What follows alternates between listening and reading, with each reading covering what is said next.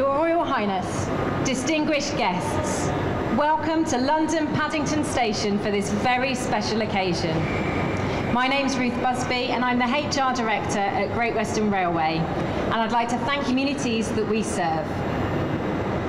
As we approach the 75th anniversary of the Declaration of Victory in Europe, a few words and to officially name this Intercity Express train.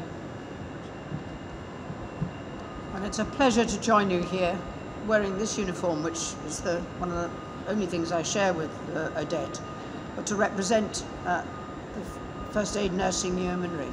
We have heard the details of Odette's remarkable story.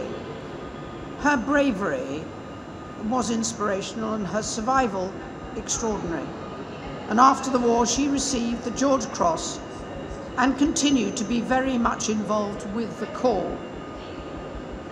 She would never accept any recognition for her special contribution without reminding us that she was the face of a much wider body of operations, made possible by a network of dedicated teams behind the scenes, as well as those like her, prepared to infiltrate enemy lines.